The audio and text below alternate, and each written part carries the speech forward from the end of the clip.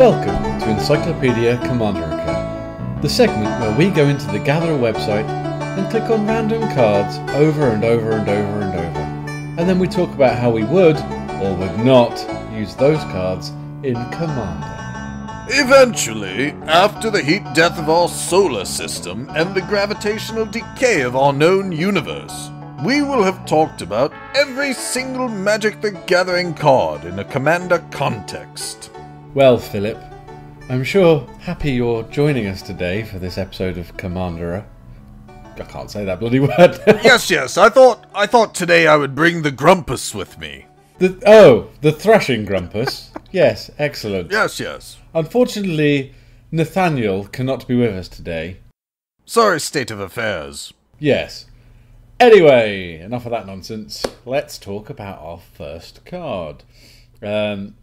First card randomly generated today is... What would you like to start, Philip? Card 1. Hull Breach. That's hard to keep up. Yeah, yes it is. Hi everybody. Hull Breach. Red and a green. Sorcery. Choose one. Destroy target artifact. Or destroy target enchantment. Or destroy target artifact and target enchantment. Well, why would you ever not choose the second one unless there was no target? Yeah, unless you control one of those two. This is a bit of a staple in Gruul decks, is it not? Yes, it is. I've used it many times. It could only be improved by being made into an instant, but it's pretty perfect. It's a solid, B choice for a Gruul coloured deck. Yeah, it's a great card. It took me a long time to even discover this, but the moment I did, I purchased it. For only 2 mana to have such flexibility, and if you can get the 2 for out of it, that's absolutely wonderful. Yeah, it's half a decimate, and you don't have to have the 2 targets on the table, so it's in some ways slightly better than a decimate. And Nate, who is currently on assignment assassinating somebody, he is the silent killer, after all. Because it's the quiet ones you have to watch. Yep. So Nate says, an excellent start to this list. Hull Breach and the Big Sibling Decimate appear often in my red-green decks. He means Gruul. Gruul, which is cool. Which I think moves us swiftly along to card 2. Yeah, you didn't do a card 1. I was thrown by it. This is after all, dear listener, my first Encyclopedia Commanderica. I pronounce it slightly different with the American Southern California accent. And Yeehaw! Yeehaw! It's Encyclopedia right? Commanderica. Hang on, California, that's surfer talk. Oh, it's like Encyclopedia Commanderica, dude.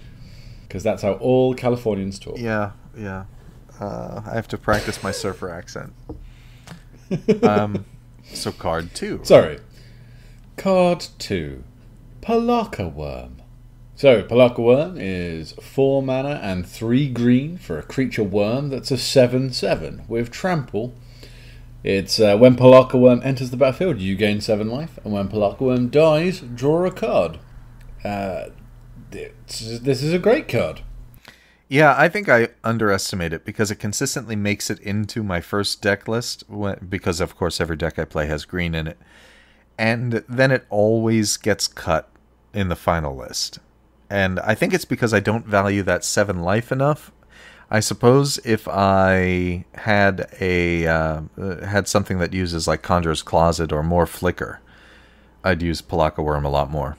Yeah, our correspondent Nathaniel Burgessington suggests it for a Maelstrom Wanderer deck. It's not in my Maelstrom Wanderer deck. Why? The only thing that puts me off it is that triple green.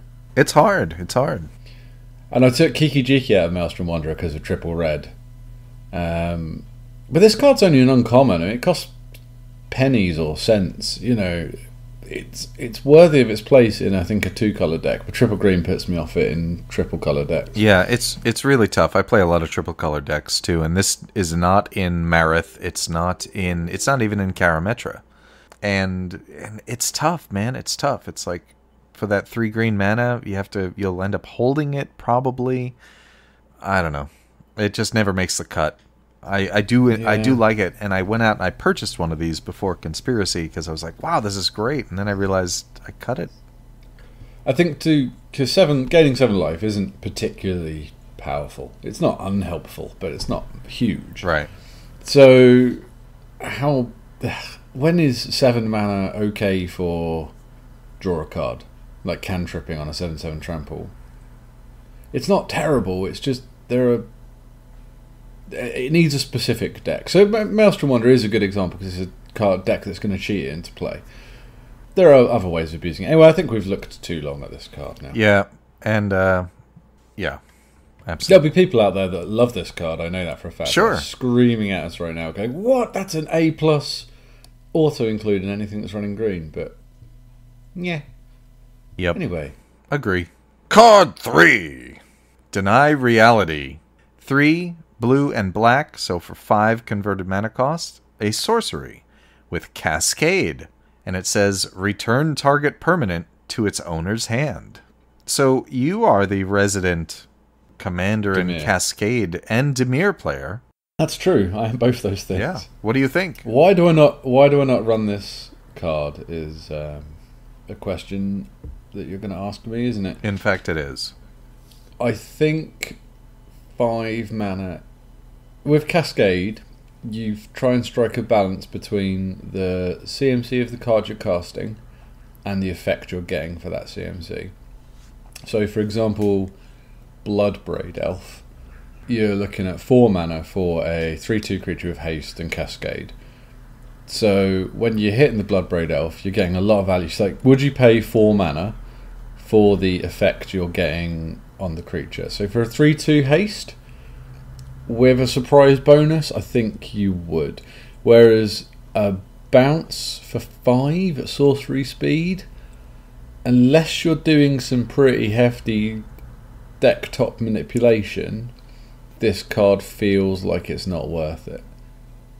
If it was counter target spell, or if it was instant speed, I've noticed that's become a catchphrase of mine, if it were instant speed. If it were instant speed, I think it would just about be worth it, but it wouldn't be common then. No, it certainly wouldn't be. 4 mana. 4 mana's weird as well. So when you do 3 mana with the Bloodbraid Elf, for example, because it costs 4 to cast, you Cascade for a 3 CMC or less card. When you do 3 mana with that, you're looking for very specific things in your deck. You can tune your deck to hit the Eternal Witness or the mana like ramp spell, so the Cultivate Kadama's Reach you want. Yeah, that's right. 5 mana to cast this, so you're going for a 4 spell. It weirdly increases your chance to whiff. So, whereas with the actual Maelstrom Wanderer itself, for example, which is the most expensive Cascade spell, costs for 8, so you're cascading for CMC 7s, you're trying to hit that big creature, and if you do hit a Kadama's Reach or a Cultivate, 4 is just a weird number for Cascade. Yeah, it seems like Maelstrom Wanderer kind of gets around that because it has Cascade, Cascade, right? and so you're getting 2 cards, and you're going to get your mana's worth out of Maelstrom Wanderer. But this one, and if you just hit ramp spells with Maelstrom Wanderer, it's just powering you up to kill the Maelstrom Wanderer and recast him. That's right. The next turn. And I kind of, that was my note, because I don't play a lot of Cascade cards yet, and I was wondering if it was worth it. I started thinking about, well, if this is in a deck, right, what 4 mana cards do I really want to pull? And am I going to pull one of those instead of the 1 mana cards, or even worse, kind of a 3 mana card that doesn't have a massive impact? And so I look at it as, this is in Dimir as well, so you're not going to get the ramp spells because you're in Dimir colours. Well, which is really Sultai. Yeah, I suppose so. Hey, we may be joined by our correspondent. All right, Nathaniel Burgessington. Let's pause for a moment while we assess Mr. Burgessington's status. This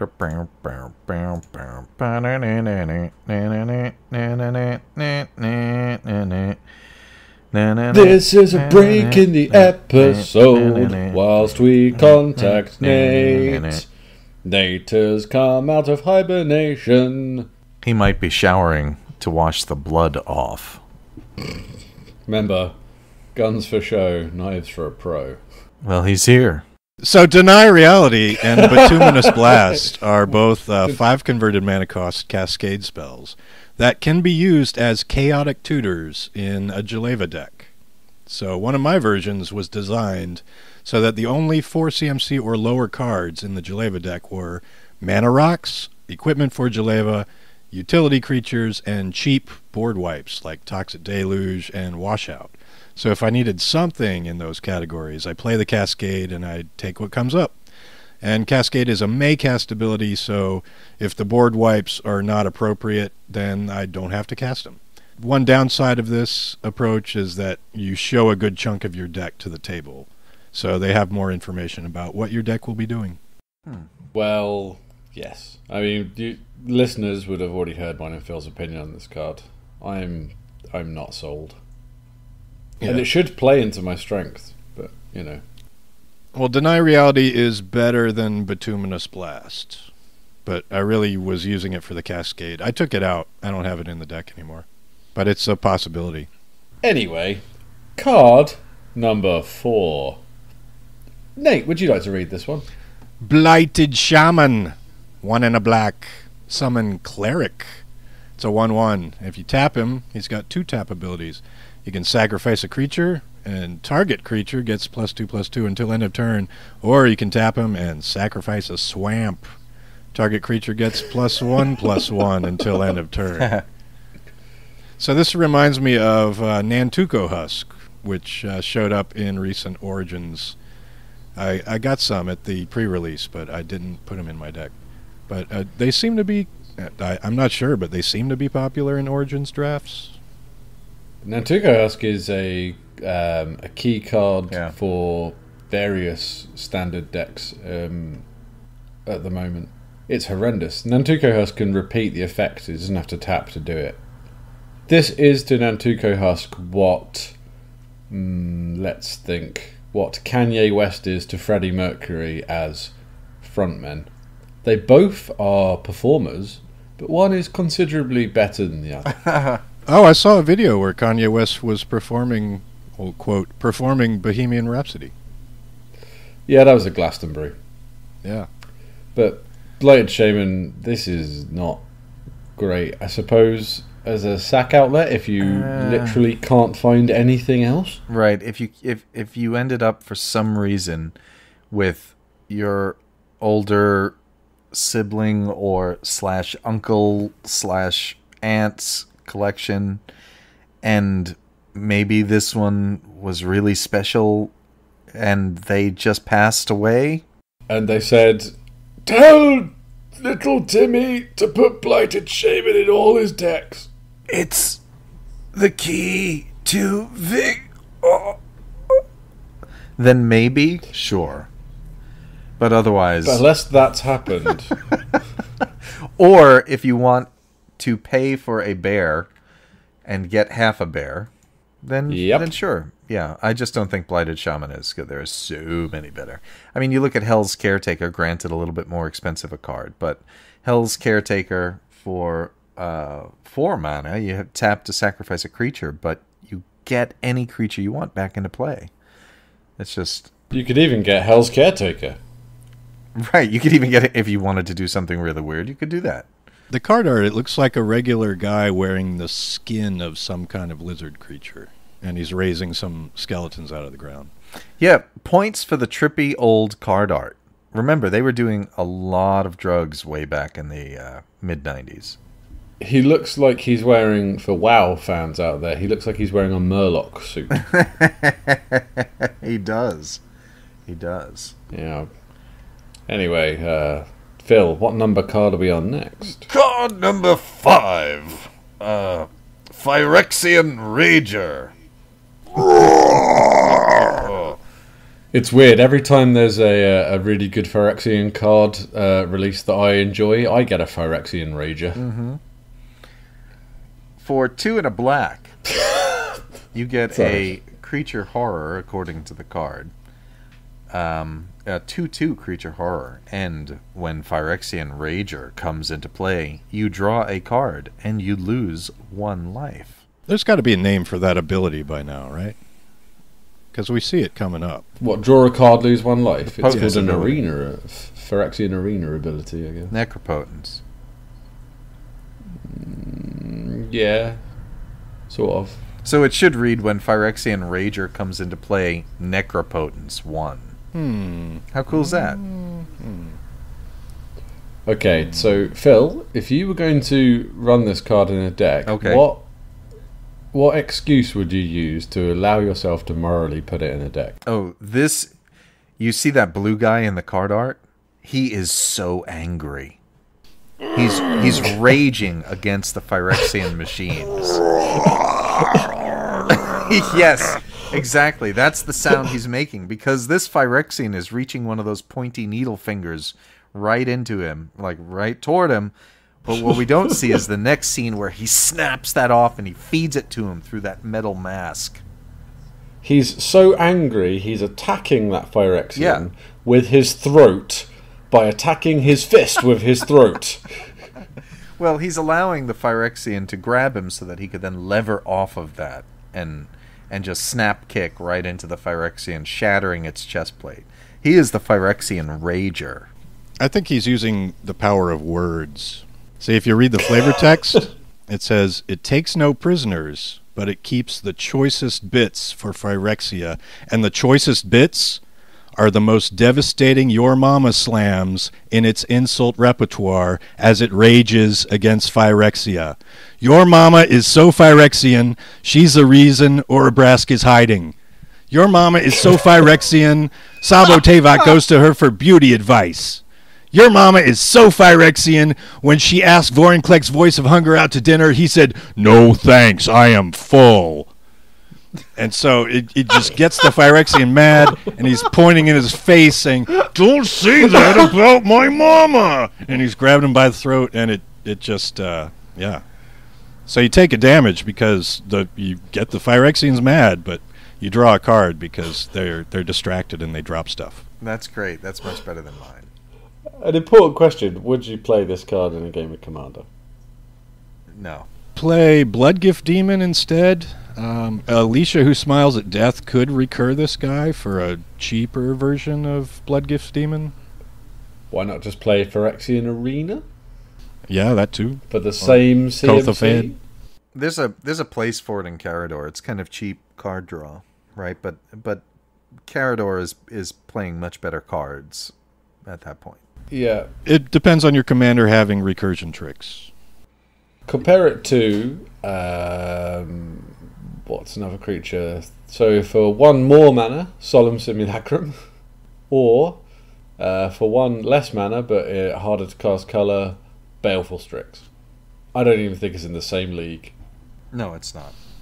Yeah, it's one of the older style. They're still coming up with how to draw cards in black. Yeah, they were getting there though. By this point, they knew how to draw cards in black. They were, Yeah, it wasn't Phyrexian Arena in the same set. This They're is both Invasion. onslaught. Yeah, so they're sticking to the theme. That's Onslaught, not Invasion. But yes, yeah. Yeah, I don't you see. By then, they had already had the summer. What is it? The summer of Summer of Necropotence. Potence. Right. And so they already knew how to draw cards by then. Yeah, but this one only does it once, rather than however many times you feel like. Yeah. God Potence. bless Necropotence. Yeah, there's at least one of those in that deck that I said I lost. So. Next card. So I don't think any of us would play the Phyrexian Rager, would we? No, and I do love Phyrexia. I mean, I might as a desperate... It's alright, and Alicia smiles at death, someone said. That might be it. You hear what he said, Nate? All the What was that? Americans sound alike. Card 6. Card number 6. Ronin War Club. This is 3 mana. For an artifact equipped creature gets +2/+1. Whenever a creature comes into play under your control, attach Ronin War Club to that creature, and it has an equip cost of 5. But essentially the equip cost is 0 because you're casting creatures and getting it on for free.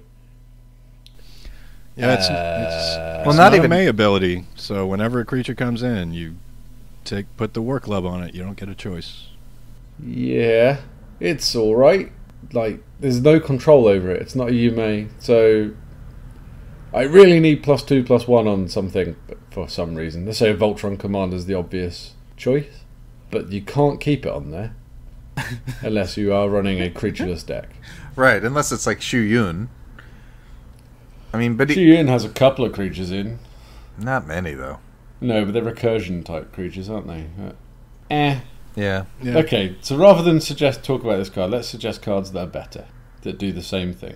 I'd take Hero's Blade, or if my Yeah. commander was a warrior, I would use Obsidian Battle Axe, which gives you haste. Brawler's Plate, which gives you trample. I'm thinking uncommon or common equipments that give you a small power and toughness buff and something. Oh, Ashling the Pilgrim does well with Tenzo Godo's Maul. Yep.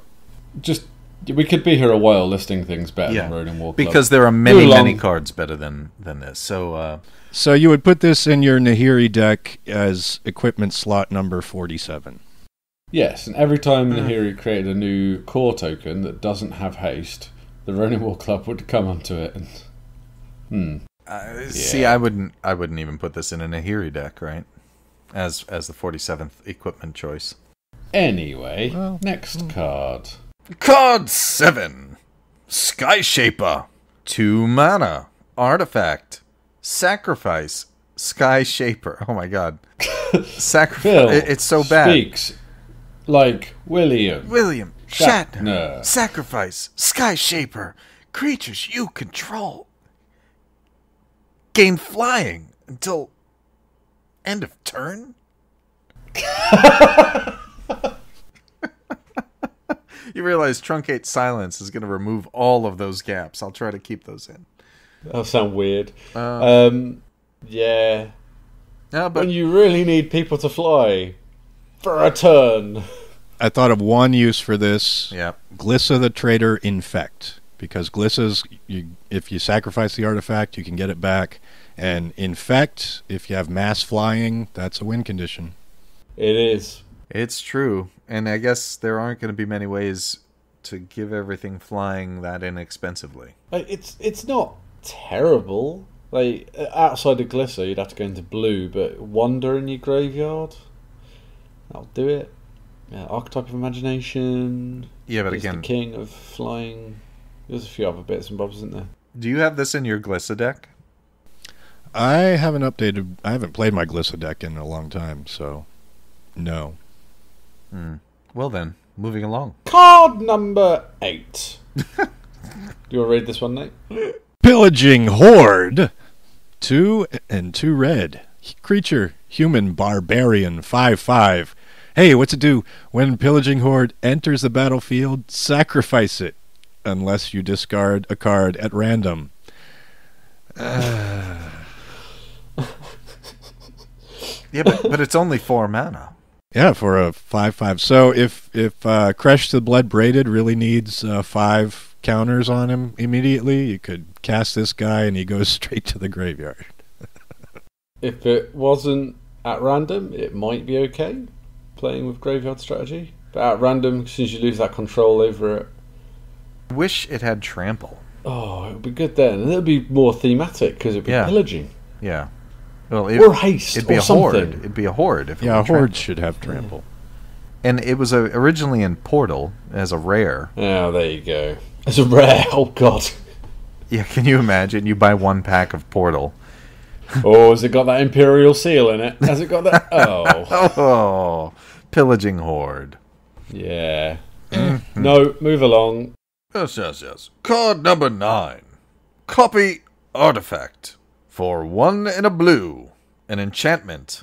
The original text says, select any artifact in play. This enchantment acts as a duplicate of that artifact. It is affected by cards that affect either enchantments or artifacts. I'm done. The copy remains even if the original artifact is destroyed. Enchantments and the original artifact are not copied. If you give me a moment, I'll look up the The Oracle text says copy target artifact. Yeah, really. You may have copy artifact enter the battlefield as a copy of any artifact on the battlefield, except it's an enchantment in addition to its other types. So this is good. This is a good card. For 2 mana, that's really good. How much is Sculpting Steel? 3? Yeah, Sculpting Steel's 3. And Phyrexian Metamorph is pretty much 3/4. Clever Impersonator's 4. The what's it called? Masterwork of Ingenuity is only 1, but it only does equipments. This is a very playable card, and if you're in a clone type strategy, or you care about artifacts, or you're doing an artifact heavy deck, especially like the Arkham Dagsum mono blue type ones, this is a great card. Mana blue artifact cheaters. Mm-hmm. Yeah, this is a great card. Yeah, this is... I'm actually brewing a Bant Enchantress deck, and this is in that because, well, why wouldn't it be, right? I hate you, Phil. It's... I mean, look at the worst case. The worst case is you copy some cheap 1-mana artifact like Soul Ring. No one plays that. Right. Or Mana Vault, which is a little bit more rare. No one plays that. Or, what is it? Skull Clamp. No one plays that. And these are all artifacts we would actually pay more than 1 mana for, and here, so we get another copy of it. Yay. Yep. And Zur the Enchanter, too. He can tutor this up. Oh, yeah. That was 9, wasn't it? Card number 10. Razortooth Rat. 2 and a black for a creature rat. That's a 2/1. Oh, yes, it is. It's got fear and nothing else. There you go. Surely it must have haste. Nope. I tell you what, though. Death touch? Men and rats both hunger. For we are playthings. They for us. No, we hunger for our plaything. Yes, men and rats both hunger. We for our playthings. They for us. I prefer the slightly jazz version I did. And as we all know, jazz sucks. Is shite. So, if only one of us played a rat-themed deck and could comment on this, Nate. Yeah, if only one of us played a rat-themed deck. And surely this is in that rat-themed deck because more rats. I have a Marrow Noir deck, but this is not good enough for it because basically with my Marrow Noir deck, I have to ask each rat, are you better than another Relentless Rat? And if you're not, then I have a Relentless Rat instead. So, I'm trying to think of rats that are better than Relentless Rats, and I'm going with 2 that spring to mind, or at least equal to, are Crypt Rat and Pack Rat. Crypt Rat is in there. Pack Rat used to be. The other ones are mainly ninjas, and Ogre Slumlord as well.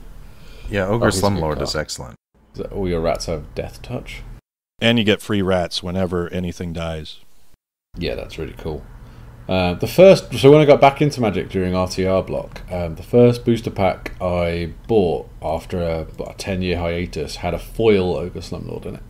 Anyway. Shiny. Yeah. So we have a little surprise that Nate won't know about. We played Magic this morning with 2 of our listeners, Mr. Rogue Artificer and a friend of the show, Nick Jaragoski. And they each randomly clicked a random card button on Gatherer for us, and this is what they got for us. Mm-hmm. The first one, and this is a truly amazingly powerful card, is Benelish Infantry. Phil, do you want to read this? Because I don't think I can really contain my excitement over it. Oh, I can easily contain my excitement over this one. 2 and a white for probably a human soldier. Yeah, it's a human soldier now. It's a 1/3 human soldier with... Oh, that's amazing. Yeah, with banding. The ability, it was so powerful they only printed it once. See, we're about to joke an awful lot about banding. I want you to know, I'm going to build a banding deck. Banding is the splice of combat tricks. Indeed. Oh, wait. Banding's so... The rules interactions are so... Boop. Well... they're so awful and tricky and complicated, and not powerful. Like, you do a lot of mental work to get no real discernible good effect out of it. Well, you do this, right? With banding, you're like, okay, so my 1/3 is going to band with my 5/5. And he's doing like 8 points of damage. So, but what if I reassign? Oh, wait, I lose all my creatures.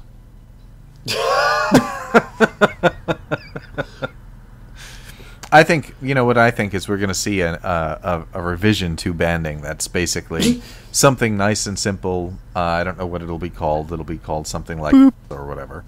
And it'll just simply say the controller of this creature assigns combat damage to this creature and one other creature it's attacking with. That already exists, but they'll just keyword it? Yeah, well, not even keyword. It'll be an ability word. Okay, so the ability would be called not banding. Yeah, not banding. Or this sucks less than banding. So thanks, Rogue Artificer, for that. I deeply suspect you randomly picked that out because you wanted to hear us suffer trying to discuss banding in a Commander context. Which we've not actually done. Would you put this in a Commander deck, fellas? I would put it in my Daggertar deck. Daggertar. Really? No. Is that because your Daggertar deck is where cards go to die? It's because his Daggertar deck will never be built. My Daggertar deck is waiting for the rest of the cards to be designed that will make the deck good. Yeah, in like 20 years, that Daggertar deck will rip. Gonna kick the hell out of things. Yep. So, bonus card 2 from friend of the show, Nicholas Jaragoski. Nivix, Area of the Firemind. It's a land. Tap, add 1 colourless mana to your mana pool. Tap 2, a blue and a red, and then tap the card. Exile the top card of your library. Until your next turn, you may cast that card if it's an instant or a sorcery. So, here's the challenge. We have to discuss this card without mentioning a certain... Is it Paragon? Is it possible? Is it possible? This is... they did a cycle of uncommon lands in the RTR block about the guild's new guild houses. So it was Nivix, there was like Duskmantle was the Dimir one. I forget all their names. Well, this was in Guild Pact. So was it in the first? Yeah, the original. Okay. It has a community rating of 1.5 stars. 1.5. Someone liked it. Because I'm looking at this. This is terrible, because it only works until I had to look up the ruling on this. It only works until your next turn, and their ruling is until your next turn means the effect wears off as soon as your next turn starts, even before you untap. It's basically the same as until the end of the turn of the player who immediately precedes you. Yeah. All right. Does it give sorceries flash? No, you still have to cast them at the right time. Because you may cast, still means you have to cast it legally. Yeah, that silences you thinking about how crap this card is. If it was only 2 mana to activate an Is It and tap it, you might. But 4 mana is so expensive to add on to so you might only run this in a Melek deck where you can see the top of your deck, so you know that you can cast a card deeper. Yeah, that's true. If you're looking at a Melek deck or a Teamer deck, right? That's probably the easiest way to use this card. And if you see that the top card is an instant, then you blast it out on your opponent's turn. Yeah. And you better have Melek out. He wouldn't trigger Melek because you exile it before casting it.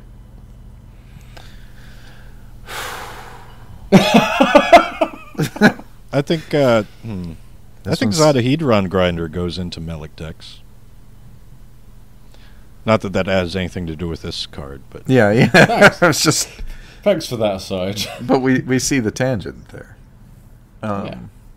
I see the connections. It's like a web. Well, okay. And as you would know, I would never go off on a random tangent about stuff. No.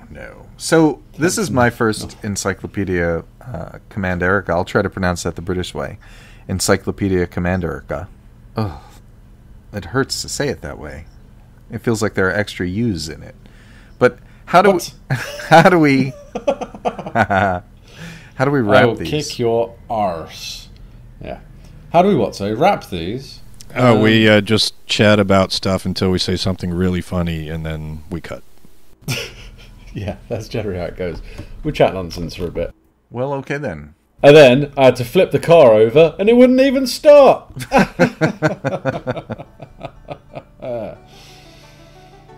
And that's our show.